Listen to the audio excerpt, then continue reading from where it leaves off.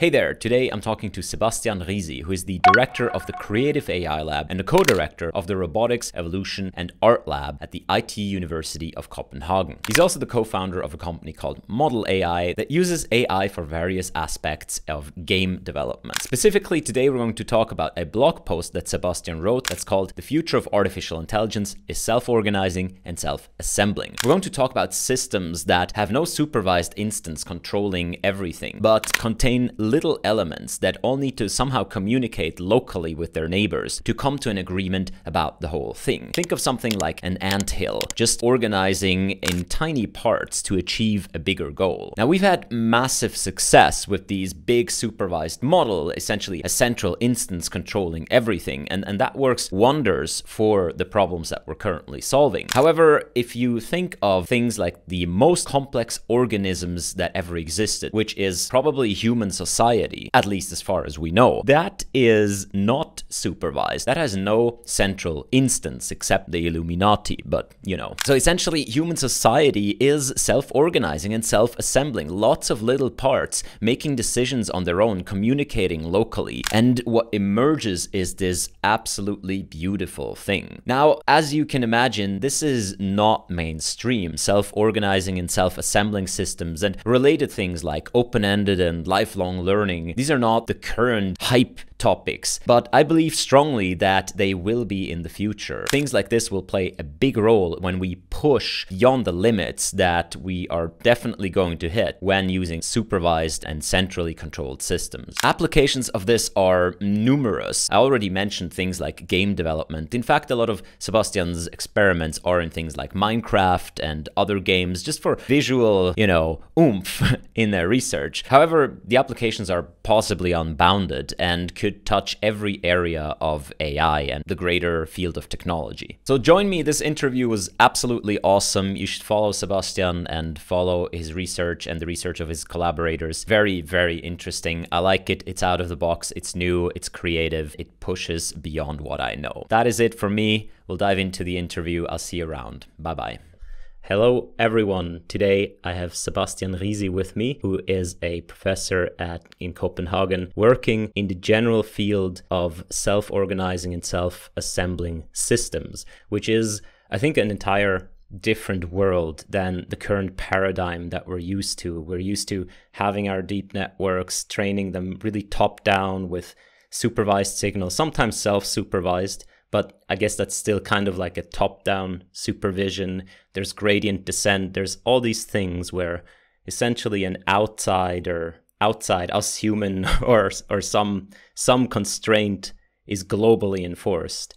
And there's an entirely different world that goes much more along the lines of nature. And that tries to come up with structure from the bottom up. And that I find this really cool and is really promising, and I think it sort of can solve problems that are really hard to tackle with these classical algorithms. And I think the field is upcoming, even though it has existed for a long time, but I believe that is definitely worth to look at. So today we'll talk about, first and foremost, this blog post, "The Future of Artificial Intelligence is Self-Organizing and Self-Assembling," but also a bunch of other things in this field. So Sebastian, welcome and thank you so much for being here. Thanks a lot for the invitation. Very happy to be here. So why aren't you working on just scaling deep learning more and more to bigger and bigger models? What's the appeal of going like really small, really modular? Right. I think one reason is there are a lot of people working on or in this field. So I like to work on things where there's maybe not so many people working on it, and I find this field particularly exciting. And we have seen that we can scale up deep learning, and it can do amazing things.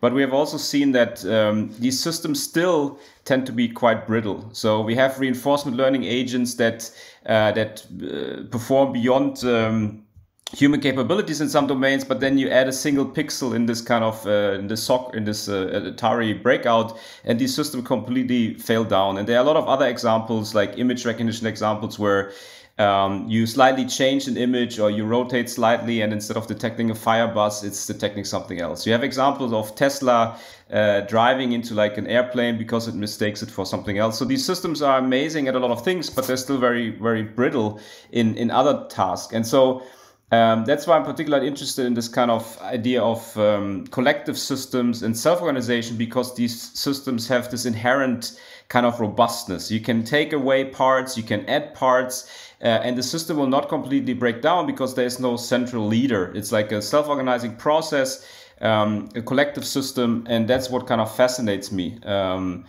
that's why we're going a lot in this direction, and it seems to be very fruitful direction where there's a lot of interesting things to discover that we haven't really looked yet at. I think as a motivating example, we can show this thing right here, which is a collection of what are called swarm robots, or here it's called a robot swarm. Could you describe what is happening right here? What are we looking at? Right. This is great work from Radhika Nagpal's group, where basically they have these kilobots, 1,000 of them, and they follow like a specific algorithm, and that allows these thousands of kilobots to assemble into a certain shape. Like those shapes we see are like a star, a K, and I think this wrench.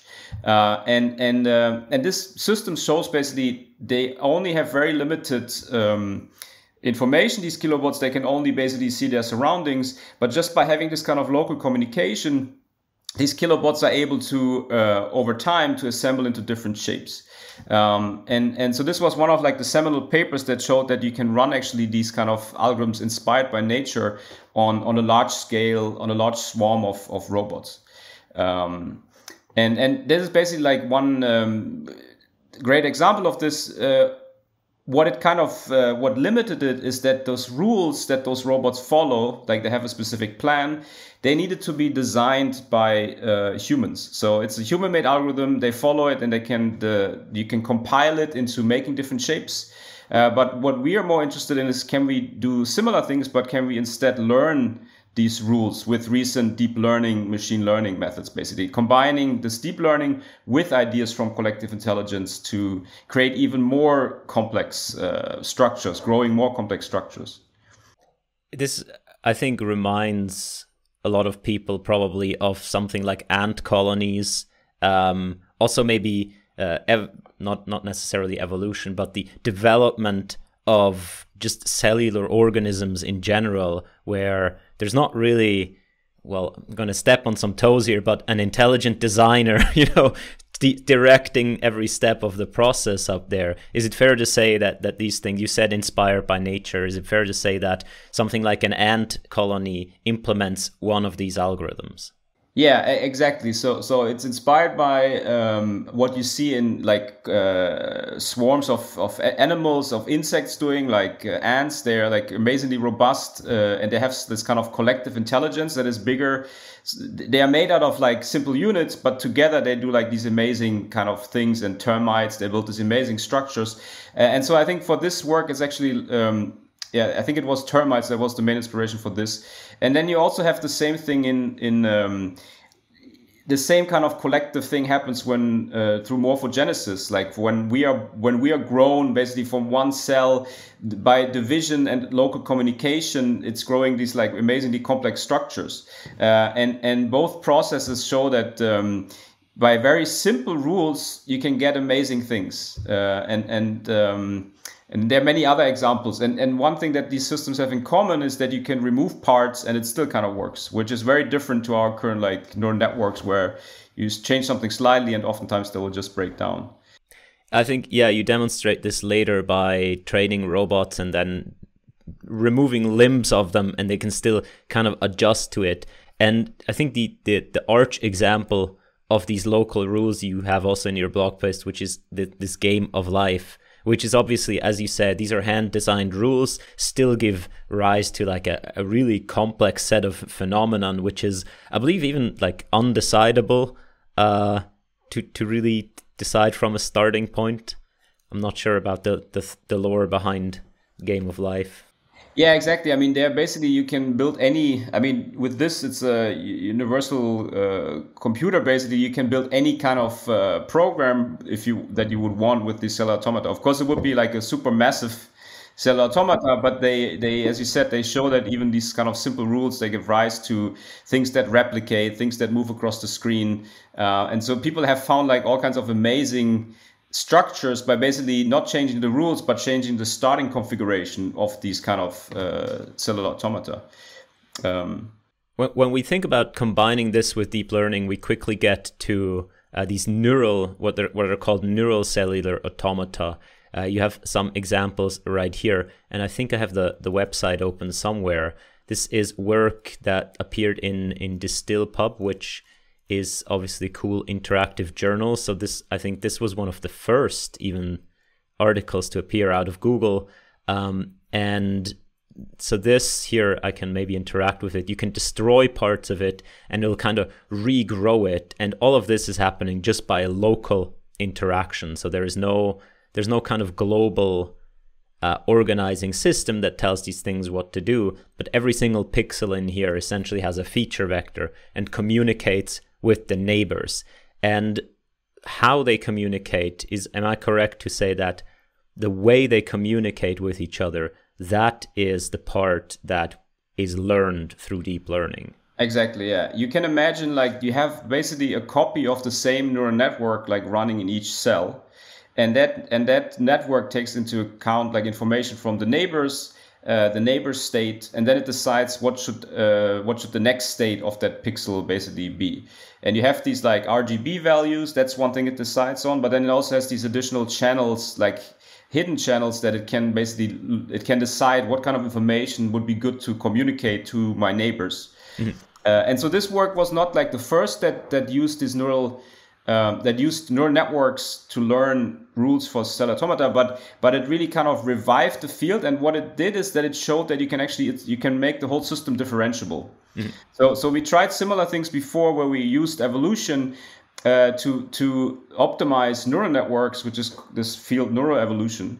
But it's quite difficult for evolution if you have a specific target in mind, like you want to grow this salamander or you want to grow a certain other structure. It's quite hard for evolution to learn these kind of supervised tasks. And then basically this paper showed then if you have a target, you can just use recent tools like do differentiate to the whole system, and you can actually efficiently learn how to grow a certain structure that is only grown through this local communication of cells. And that was one of that I think revived like the whole field. And there's a lot more papers now using neural networks for cellular automata to grow all kinds of things, game levels, robots. How do you train such a thing? You said the full thing is differentiable and there is a target in this case, right? Is it the fact that you are in some starting state? Do you let it evolve for a couple of steps and then kind of measure the loss and then do something like backpropagation through time? Yeah, exactly. Yeah. So you let it grow, and then you measure like is it how close is it to the final output, and then it gives you the error to correct it. And then they do all kinds of tricks like that you want the system to be, of course, robust. That if I let it grow for 50 steps instead of like 20, I still want it to look like a salamander. So they do a few tricks. That like doing it stochastically and letting it grow for different amounts of time to get the system to be that it grows, and it also kind of knows when to stop growing, because that's an important part. Also in nature, like if through morphogenesis it grows an organ, it should know when to stop growing that organ and like not grow forever. So that's one important ability of these systems, is to learn kind of when to stop. If you were to, let's say, criticize this particular work, what would your criticism be? What's still missing from this, or where is it weak? Yeah, so what this showed is that it's basically it doesn't. If you would critique it, you could say that it does not. But that was also not the goal. It doesn't discover the structure itself. It has a target. So it has some kind of human designed target, like the salamander that is drawn by a human. And so in that case, that's one limitation. So actually one follow-up work that we will be published soon, we actually combined evolution and this system, where we let evolution come up with like it's this soft robot in that case. And evolution is good at discovering like variety of different morphologies. And then we use basically this method to make the structure very robust. So we let evolution discover the structure, and then we cut off all kinds of limbs and let it regrow. So combining kind of the creativity of evolution with this kind of making things robust through this gradient descent based training. That is the work on soft robots. I've seen that. It just looks really cool. So this would be one thing that is discovered, this sort of kind of hopping tripod. And obviously this I think soft robotics in general are a rather new field, and combining them up with like evolving systems seems quite appropriate. So here's one with a cut off limb, and it can learn to regrow it. Right. How in general, how do you teach a self-organizing system to regrow things? Do you have to explicitly do you have to explicitly train it to regrow things, or is this just a natural consequence out of how the system was trained in the first place? Yeah, so sometimes often it already has some inherent robustness, but it will, without explicit training, it will probably not be able to do this like perfectly. And it will be that it sometimes works and sometimes doesn't. So in these cases, we explicitly and also in the case of the work by Google, like you explicitly remove stuff during the training process, so that you confront the system with this kind of this damage that it has to recover from. So it makes the system more robust if you specifically train for it. And I guess in nature, that's probably one reason that the system had to work for all these different environments. So there is a lot of in your ant colonies, sometimes you had more, sometimes you had less ants. So these systems are, because of the way they are evolved, they also show this kind of similar level of or like superior level of robustness. At this point, are we already at the point where you would say that this surpasses, or this is very advantageous to classical deep learning? Or are we still in the realm where, let's say, everything would be fairly possible with classic supervised top-down deep learning? I think like this, it would be possible to have it grow and recover, but I think that the secret here is that it only uses local communication, basically. You could, of course, have a network that would, a network that you query that could like similarly to earlier work like compositional pattern producing networks, CPPNs, where you query basically each location in space and you ask it what should the voxel be. And of course, these systems could then, if there's damage, you could ask them again and they could recover. But the trick here is that it's only based on local communication. So if we ever want these things to work in the real world, then it's really advantageous to have things that only require local communication, basically. And so that's one goal, is that ultimately we want to take those systems from also the simulation later on, and we have some initial work, and we want to really create complex things also in the physical world. If you say in the physical world, because if I think of the paper, the physical cellular automata is at least a thing that is doable in the real world. But if I think of something like, I don't know, a Tesla car or something like this, that is in the real world, yet it is still, a central controller that controls the whole car, and there is still top down and so on, and is also trained in that way. What are the types of physical situations where these would really the local communication would really come in handy. Yeah, like I could imagine, like let's say you have a building or something that could automatically detect if it's damaged, and then it could, like our skin, it's damaged and it's regrowing, it's self healing. So you could ultimately, I mean, this is like science fiction, but imagine a building and then it gets damaged, and then automatically it recognizes it's damaged, and then it automatically recovers from this damage. More other like sci-fi is if you have, imagine you have a swarm of nanobots. They only can communicate locally, right? But they have to figure out their shape. They have to figure out their what they can do in an environment. So in those situations, this local communication would be very advantageous. I don't know if it would necessarily be useful for these kind of Tesla, this car example, but I could imagine a lot of other like application areas, or drones that have to coordinate somehow together, only being able to sense each other locally. So more these kind of in that areas. One thing I'm quite excited about is this getting this from like this 2D version to a 3D version, and then you can imagine building all kinds of things, and it would automatically know you're building a table, or you're building a chair, or you're building this and this. Which I think it's quite so this is one example also of the self-classifying MNIST digits, where basically the system can not only be used to grow something, but it can also be used to self-infer its own shape. So you build something out of small components, or you draw like a digit, and then by having the cells communicate with each other, they figure out, oh, I'm part of an 8, or I'm part of a 1.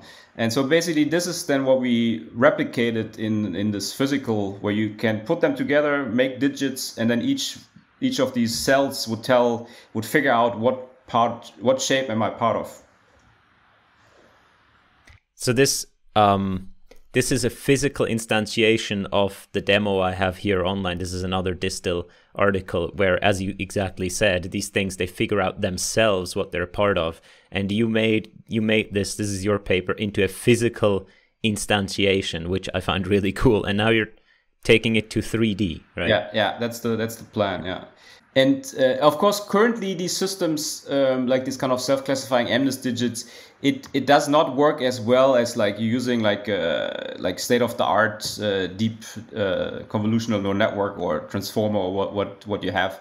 But I think ultimately these systems, maybe we can integrate some ideas also for things like object detection, to make these systems kind of more robust by having a more kind of distributed object detection, where you have this system where the components, maybe it could be a combination of something convolutional, and but then you have the system on top where you have this local communication, and they figure out together kind of what shape am I looking at, and maybe that could make these systems also more robust in the future, and maybe less prone to kind of this adversarial attacks that we currently see these systems still exhibit. Has anyone tried with, like, maybe this would be interesting, like to take something like this and try to like make an adversarial, I don't even know how that would look like, but something that a human would clearly classify as like a 7, but there's like a slight twist. Yeah, I'm not sure people have actually studied it so much on this, trying to see what kind of adversarial attacks these systems could. I mean, you could fool them. I'm sure there are also some, but maybe the combination of kind of both this and the more classic deep image recognition techniques could make them more robust. So you've taken also this idea of this 2D cellular automata, and you've applied this in 3D here in Minecraft, which so this is a morphogenesis. How would you define morphogenesis, just quickly? Yeah, I would define morphogenesis as like growing a complex structure based also on this kind of local communication. So how our like bodies are grown is morphogenesis, how our like organs are grown, how our nervous systems is grown, basically from like a single starting cell. And so this is what we do here. And again, the structures are not found by the system itself. Like we took like an existing apartment building, and then we trained the system in the same supervised way to regrow it, basically. And we were surprised that it could also grow like these kind of functional machines. We actually had it growing like this temple, and then we found that the trap in this temple still worked. So because it had all the components, like there was not one single mistake, and that allowed these kind of functional things to still work, like this kind of like caterpillar you see there. And you also said you can destroy part of it and it will regrow, right? Which, yeah, have you made this playable somewhere in Minecraft itself, or is this just purely your demos? Currently it's not. I mean, you can download the code and stuff, but it's not that we have a server where you can play with those things. But it would be very interesting. We actually we organized this Minecraft open-endedness competition where we, like, a related field, like, can you have an algorithm that can, like natural evolution, create all kinds of novel things without limits, and that's also where we use this Minecraft framework. But it would be real fun. Like, one thing that I want to try to also pursue in the future. Imagine you don't have it grow like caterpillars, but you have it grow like cities. And then depending on the environment that you as the human decide, like the mountains or like the desert, it would grow a different type of city. So like that's one thing we're looking at now. How can you incorporate also feedback back into the algorithm? Because this caterpillar will always grow the same caterpillar. But if I put this caterpillar in a small box, it should maybe grow a small caterpillar. And if it's a large box, it should grow a large caterpillar. So how can you kind of incorporate this environmental feedback? That's another thing that I'm very curious about. Yeah, do you see beyond gaming maybe, which I can definitely see applications of this? Do you see applications that are not in the physical world as we talked before, but maybe still in the realm of the digital world? Are there applications? I don't know what all you're thinking of, but distributed applications, networking applications, any sort of things that you're very excited about that maybe aren't super obvious if you just see the Minecraft examples. Right. I mean, one thing that we are basically, I think, like two things. One is like just this Minecraft, I think, could also ultimately teach us something about biology itself. So if because we don't know everything yet about how this exact morphogenesis process works in nature. I mean, we know a lot of things, but we don't know, for example, how is it so accurate? Like, so there are certain things that we don't know yet. And so by simulating these processes, like a very simplified model, but maybe there's things we can learn from these kind of very simple models. So that's one area I'm also very excited about, so taking these systems to as a very simplified models biology to learn something. The other application area is what I'm excited about is using those things, but instead of growing Minecraft structures, you can grow actually artificial neural networks. So you're basically kind of replicating. Our brains are not like designed and fixed; they are grown like through this developmental process. So what we did with this recent work, this HyperNCA, is taken basically, instead of growing a caterpillar, we grow a pattern, and then we with a neural cell automata, and then we convert that pattern into a policy network, and that policy network then is we can use this for our RL task, for example. So that's one area I'm very excited about, and making these systems more performant, because currently we apply to quite simple problems, but I think ultimately this kind of idea of this growing neural networks can be very powerful, because that's how our brains are created. So we're trying to replicate that process, hoping to create also more adaptive, basically, neural networks. What do I gain out of, so in this here, I have these developmental steps on the left. I essentially start with some configuration of weights, essentially, and then I let the cellular automata run for a number of steps, self-organizing here. And then I take it into a network, and then I execute the network. And presumably, I have to learn this somehow. In this paper, what you are doing is you're using, if I recall correctly, a variant of evolutionary search, right? I could also, like, in whatever way I learn it, I somehow have to learn how the cellular automata here reacts. What do I gain out of this instead of just training my policy network? Right. So far, I would say it's you don't gain so much directly. So far this method, it's not that they outperform like current deep RL methods, but ultimately, basically, there is this hypothesis, also popularized more recently by Tony Zador, this kind of genomic bottleneck hypothesis. That means that we only have 20,000 genes, and they guide the growth and self-organization of our brains with trillions of connections. And so it's a much smaller genotype that encodes a much larger structure. And so this kind of compression is hypothesized to also allow us to, and animals, to deal with situations they haven't seen, like to basically that the robustness that animals show is part because they have to go through this bottleneck, this compression.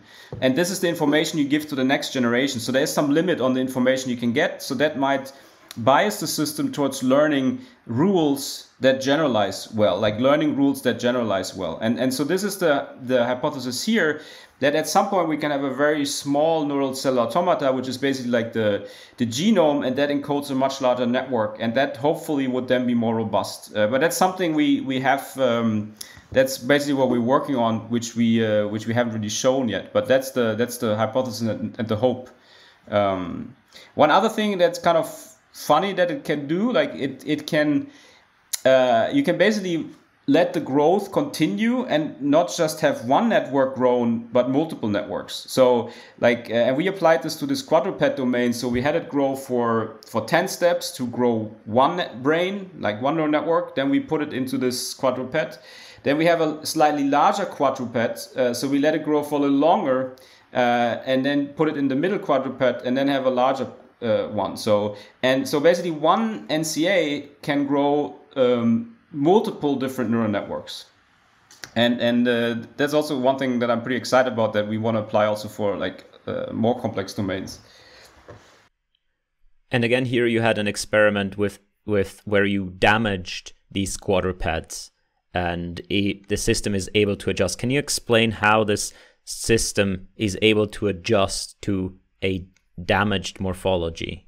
Like I cut off a limb or something. Right. So here it was basically trained on these, on all these different morphologies, and then we had it basically by continuing the growth. You can get a controller that was trained for one morphology, and then you continue it, and you get a controller that works for M2, and you let it grow a little longer, and it has a morphology for M3. So in this case, those were basically seen during. So in some other experiments, we have results where it has damage that was not seen during training. Here it basically was trained to being able to deal with this particular type. So if we would damage it in another way, it probably wouldn't work anymore with these metamorphosis networks. Yeah, so the hope is also that if you know how to control one quadruped, then there should be that you don't have to start basically from scratch. There should be some information there that allows you to also grow something that is related, and not having to start like all over again, basically. This flows, I think, into a lot of ideas from, as you said, the open-ended community and the sort of don't have explicit goals community. I think parts of your blog posts and papers mentioned algorithms like quality diversity, map elites, and things like this, which are obviously very exciting and very different from how we do deep learning today. So far, we've always looked at things that have either an explicit goal, like here is the salamander I want to build, or here is the Minecraft structure I want to build, or have some sort of I want to say, goal in a more abstract sense, like the reinforcement learning goal of maximizing the height in this case, right, for these robots that stand on top of one another.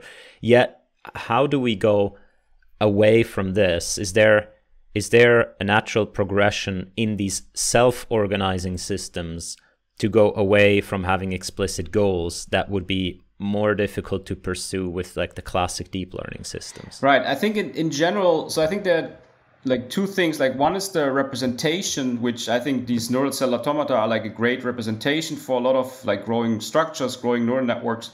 And then the other thing, as you mentioned, is like the search. How do we actually get to systems that that show these interesting properties. And so there seems to be a recent trend. I mean, not just in these self-organizing systems, but also in deep RL in general, to not train on one thing basically, but train on a variety of different things. So there was also this more recent paper by I think it was DeepMind, where this XLN that they showed, like basically if you train agents in a lot of different changing environments, they develop more robust skills basically. So I think basically here what I think it makes these self-organizing systems quite difficult to train is that these landscapes, the fitness landscapes, basically, they are probably very kind of not very smooth, because changing like something small in these self-organizing systems can have like this cascading effect. So that's why these traditional objective-based rewards, they work, but they don't. It's still difficult to optimize. So that's why we're more looking into this kind of open-ended, like what you mentioned, quality diversity methods, basically where we're not trying to optimize for one particular outcome, but we're trying to find things that differ in some interesting ways, basically. And I think those methods, particularly for this kind of self-organization, they are very powerful, basically. In that they are better at navigating like these kind of very complex landscapes with many local optima, but they're also slightly more expensive, because they're looking at the larger space of the search space basically. What maybe these two questions in one. Given these outlooks, what field that deep learning is good at right now, do you expect these methods to be better if, let's say, if we invest the resources and figure out, the tricks of the trade enough? What parts that deep learning is good at now, could these methods overtake deep learning? And then on the other hand, what's kind of for you, the most exciting area that we haven't even unlocked yet with deep learning that are accessible with this? Right? So it's two different things, but I'm wondering about what you think about both of these directions. Right. So I think it's also, I wouldn't say like overtake deep learning. I mean, we use deep learning as a tool to basically like kind of train these systems. So I think sorry, I mean deep learning in like just the thing we do now, right? We have objective, loss, supervised training, single neural network. So I would assume that these systems would be able to have a lot of different domains. I think the one kind of probably the closest, I think what we would see is that they would make RL agents more, like more robust, more adaptive.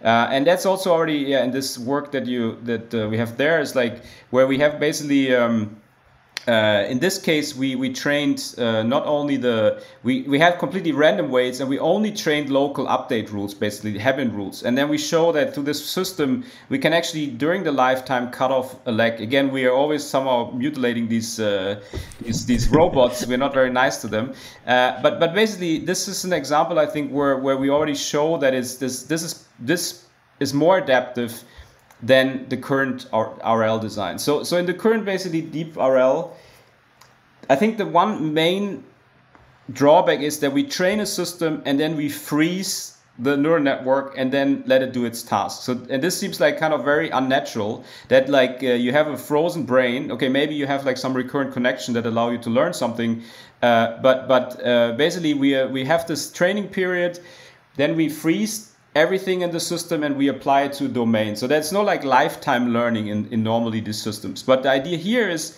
or in general self-organization, that we never wanted to stop learning. We never wanted to stop adapting. We want the self-organizing process to happening the whole time. So I think in any domain where there are things that you might not have anticipated during test time, these systems could be beneficial. Like might it be there's a pixel added, you're losing a leg, or you wanted to do something else. I think that they already show that they can be superior in those domains, and that's one thing that I'm pretty excited about, to apply them to more complicated domains, not just these like quadruped locomotion tasks, basically.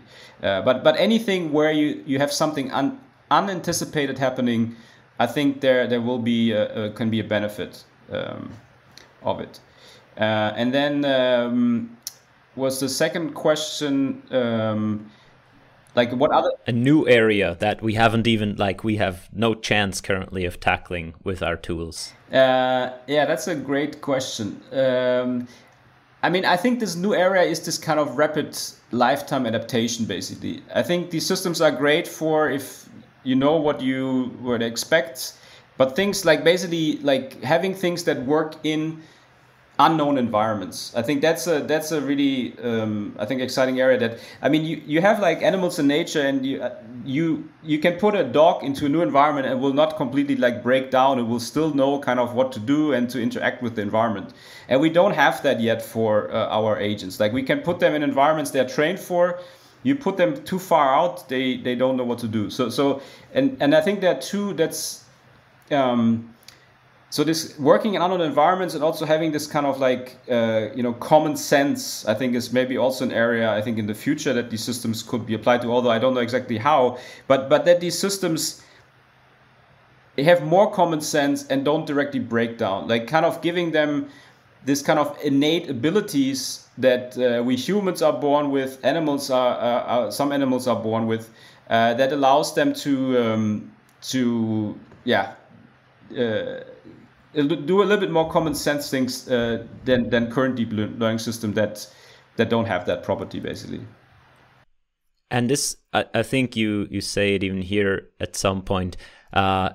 This, in addition to the fact that there is this genomic bottleneck, right? You already said this. The genes encode or only have the capacity to encode very little information. And what we're doing here is we're learning essentially the rules to learn the rules, which can be compressed in a much better way than the rules themselves.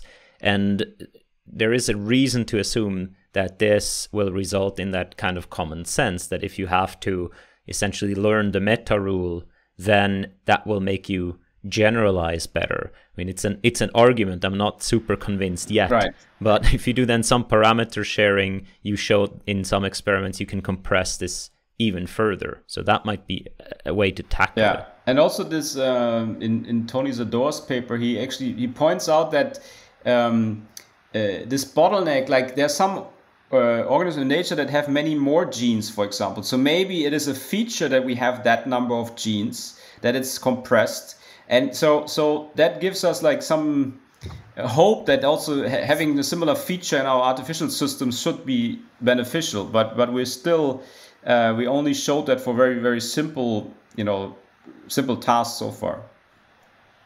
And deep learning goes into the exact opposite directions, right? Where like the more parameters, the better. We have the double descent phenomenon, and we can go essentially infinite, and it always gets better, which is weird, right?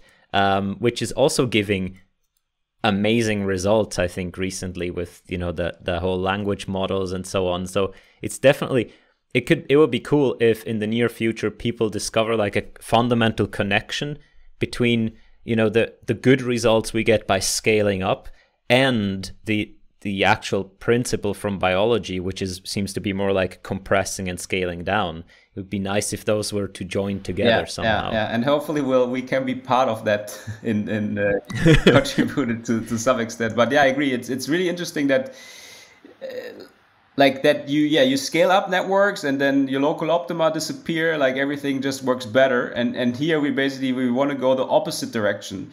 But it's not necessarily that of course, we still want the final models to have trillions of like connections. But what we basically want is we want the trainable parameters to be low. And I think that's the fundamental difference, that we have a small number of relatively small number of trainable parameters, but they give rise to much more complicated system, exploiting things like self-organization, growth over time,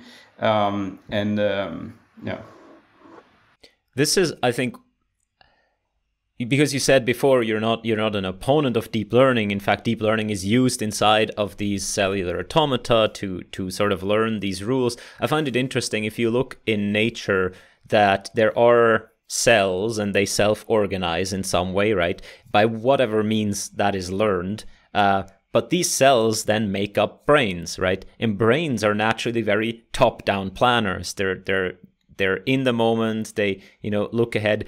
And then the brains somehow organize into societies, and the societies again are very distributed, very local, very interaction on a person-to-person level.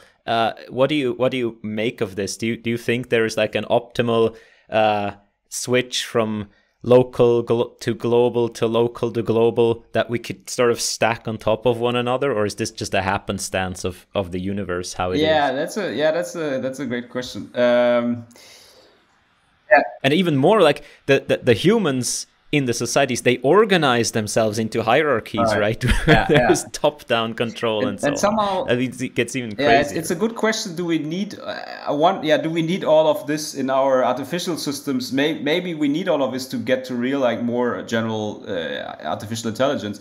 Like, because also one thing that is really crucial is our culture, right? Like if you I was reading this great book recently. Like if you just put humans somewhere by themselves, they are not very good at surviving. But we are good at surviving because we have all this cultural information, like all this knowledge that other people made that we can build on, and that allows us to do all these amazing things. So maybe to get our AIs to do really amazing things, it's not enough to having like single agents in complex environments, but it needs to be multiple agents. They need to be simulated maybe over multiple generations, so there can be some cultural knowledge transferred from some agents to other agents, similarly to how it happens in for us.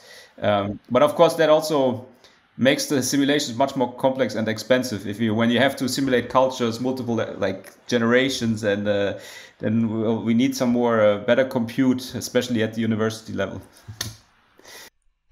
I think, that's one advantage that nature has. It has lots of distributed compute available. That said, that there is an interesting part in your blog post where you describe sort of how to train these things, or how to steer the development of these swarm systems or distributed systems. One quote here you have is, guiding a swarm system can only be done as a shepherd would drive a herd, by applying force at crucial leverage points, by subverting the natural tendencies of the system. And then another one is, the self-assembling brain knows no shortcuts, in which I believe your argument was a little bit that it's very hard to predict what a change does until you observe it, because the interactions can be kind of non-linear, very dynamic, very, very hard to predict in essence. That was basically the argument that Hissinger made in this great book, like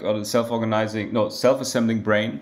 And basically that you need to, the system needs this process of growth, and you have to put energy into it to observe the outcome. You cannot predict, and that's also things they showed, that Wolfram already showed with simple 1D cell automata. You cannot predict the state of the system. You have to actually run the system, even if it's a simple 1D cell automata.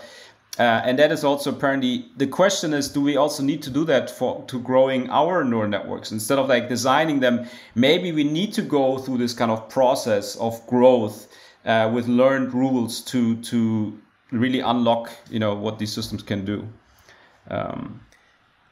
There is recent work in using, for example, GANs or so to predict things like fluid dynamics. And, they can't do it like they're not extremely accurate, but they can give a pretty good estimate of given starting state, and then a highly dynamic nonlinear system. And then they can predict some steps into the future. I've seen the same for like galaxy development and so on. Is there any happening like this where you can say, well, I don't have enough compute to run all these swarms, but I can sort of train a surrogate model that will give me the end in sort of a one-step fashion. And then the forces that I poke at the swarm at, I could determine those using the surrogate model. Yeah, I think that would be really interesting. I think it could work for some limited steps in the future, but I think you would still need to, you know, like at some point you need to basically run this model. I mean, maybe in the first like generations you could have surrogate model that somehow helps you to sort out like the things that are really bad, like this will not grow into anything. So I think you could use it there. Later, I guess you would probably have to run the system like when things get more complex. But I think there's also another role for these surrogate models, which something I always wanted to try to predict basically the learning abilities of these systems. So you have an agent in an environment, so maybe you don't need to simulate the whole lifetime, right? But you can have somehow like some test that would test, is this agent, how capable is this agent? So having some kind of surrogate that could look at certain parts of, I don't know, the neural network and already predict, will this be a good learner or not, basically. But yeah. It is, in one part you also, it has like I got into machine learning and graphical models were the hot thing at that point. It was like just before deep learning. And this reminds me, all these self-organizing systems with the local communication, they remind me a lot of belief propagation, things like this. Graph neural networks obviously are right now up and coming, let's say. Do you see connections between all of those things, or is that just kind of a superficial connection? Yeah, I definitely see there's a big connection to these graph neural networks, basically. Like, I mean, they're very close to like a more generalized form, basically, of like a cellular automata, where you have different, basically, neighborhoods depending on the topology of the graph. And they also seem to be there. I think they're super interesting. I also actually, how I got into neural networks is the first lecture I had as an undergrad was actually on neural networks and about these self-organizing maps, which these Cohonen self-organizing maps that basically can do clustering based on somehow like kind of like k-means, but on a much more they can do it better, and you have get these like nice visualizations out of them. And apparently there's also some process in our brain. I mean, we have these topographic maps also in our brain. So I was always fascinated somehow by these self-organizing maps. And even though I did a lot of like some other things during my PhD, somehow now I'm coming back to this kind of self-organization yeah, using these recent deep learning tools, it's I think we can really unlock like the power behind them. There was do you know the ARC challenge, the abstract reasoning corpus by François Cholet? Yeah. There is, I'm not sure if they have an example right here. So for everyone who doesn't know this is a task where you get, so the left ones are demonstration examples. There's always like an input grid and an output grid. And then you get a test example where you only get the input. So here the rule is, I've looked at that before, so the rule is kind of, there's the gray in the middle and you kind of fold the right hand side onto the left hand side, and then the solution here on the right hand side is kind of the sum of the two. And these are things that humans are surprisingly good at, but are very difficult for a machine to learn. And this is a data set, and the training examples, there are not many training examples, so there's not really a way to learn this through brute force training. There is a little game that people can play. I think I've reported on this before, but there is a game for anyone who's interested, where this is the ARC game. You can find it on the GitHub page of Alexei Borsky. And you can just choose one here. They're divided into different levels, and yeah, you can try them for yourself. So, oh, this looks even familiar, like cellular automata. Do you think that like self-organizing systems in one way or another, in the way we've looked at them today or in the way you've seen them, could be useful in solving challenges like these? Because challenges like these are related very much to, let's say, something that we would call intelligence. Right. Yeah, I think the hope would be that if we can get this kind of bottleneck algorithms to work where we exploit, so I'm not sure like we could apply like self-organization directly, but what I could imagine is that we develop these kind of genomic bottleneck algorithms that can guide this self-organization growth of a very complex neural network, and that network then could maybe be used for these kind of tasks. And the hope would be that because it has this compression, it would maybe develop an algorithm that would allow it to, solve these kind of tasks that require more like high-level cognitive skills. But of course, that's still, we're still a little far away from that, I think. And I guess I don't know what the current state of the art in this task is. How I think it's still largely unsolved. Yeah. So this could be a great test domain, I think. But I think I'm not sure I have high hopes that it would already, like, I think we're still probably missing some other ingredients that we don't have yet to kind of make progress there. Yeah, but by the way, this, I think I just clicked on one randomly, but I think here the rule, as I think if people look at it, they can see that you always kind of select the smallest of the shapes that is there and kind of replicate it. I at least that's my hypothesis, right? Yeah, maybe. I'm not I even think sure. maybe you take the one that fits in the box. Oh yeah, right. But it's like this kind of, like, you need to understand what shapes are and so on. So there is very much that this is very high level. This is very bottlenecky. It has a bottlenecky feel to it. Like, you're probably not going to get very far with like a CNN trained on these pixels directly.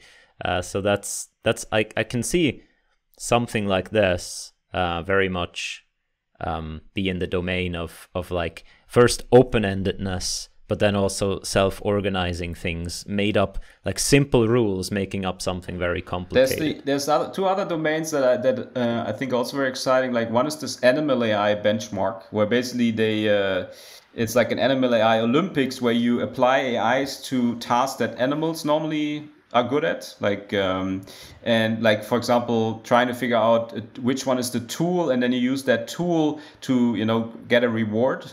And so this is also where current methods basically they've pretty much fail on more complicated tasks. And then they also had interesting experiments where they had children perform these tasks, and they are still much better than like any of our deep RL methods. So in the simple tasks, deep RL performs pretty well. Once it gets to more complicated things, then the system basically these systems fail. So this is one task that in the recent grant proposal that I proposed, that there would be a good test domain for these methods, basically, because the whole point is to act in an environment that you haven't seen during training. Even though the environment is made out of the same building blocks, like there's rewards, there's like barriers, but how they are composed, all of this is new, basically, and never seen before. And the other one is this also by, I think it was DeepMind, this alchemy task, where you have to learn to kind of it's a task where you have to learn basically about the structure of the domain, what things you can put together, and then you have to use that knowledge to like building on that knowledge, basically. And this is also a very difficult task for all of our current methods. So I think this could also be a very good task to basically, as the North Star, to drive the progress in this kind of area. And the hope is that these kind of self-organizing system, they hopefully would be better in this. Where can people, if someone wants to get started in diving into the world of self-organizing systems, swarm intelligence, maybe a bit of open-endedness, is there a good place for people to get started, like get their feet wet a bit? I would say I was recently rereading this great book from Melanie Mitchell, this Complexity. I think this is a great starting book on kind of these ideas of complex system, self-organization. There's something about cellular automata in there. So I think this is a good kind of good point to get a broader overview of that kind of whole field of basically complex system self-organization. Yeah, and hopefully the blog post hopefully can be helpful to some people, and I also plan to write more on that as well. But this, I would suggest, this is definitely a good place to start. And is there some in deep learning, it's usually Keras, I train a CNN on MNIST or CFAR10. Is there like some standard thing that every one of your students goes through? I mean, now I send a lot of them to this great Distill article basically, and looking at this growing NCAs, because they also have a great like this Colab notebook where you can play with the system. So I think this is a great starting point to where you both have neural, like you have cellular automata, and you have like how recent tools can be used to grow them. So I think this is a good place to play around with, basically. Mm-hmm. Okay. Yeah, I've spent more time than I wanted on these things, because they're quite it's fun. Great that it's also so interactive, and it's fun to play with. Yes, definitely. I think, is there anything else that you would like to get out there to people about this field? Yeah, I just I hope that people would be not only everybody running basically in the same direction, just doing like what everybody else is doing. So hopefully this will be also get a few more people into this field of complex systems and self-organizing systems, and combining the ideas of deep learning, because I think there's a lot of interesting things to discover basically here, and there are a little bit less people working on it than the like working on foundation models and language models and all those other things. Yeah, it's certainly, I think it's certainly an interesting area, and I guess especially if you're at a university without the super duper clusters, probably just strategically a PhD in this field would maybe be more of a advantageous position for newcomers to the field. Actually, like Hinton had this great quote recently on this other podcast. Like, it's always a good idea to figure out what huge numbers of very smart people are working on, and to work on something else. Because you don't want to do maybe what everybody else is doing. And I think so.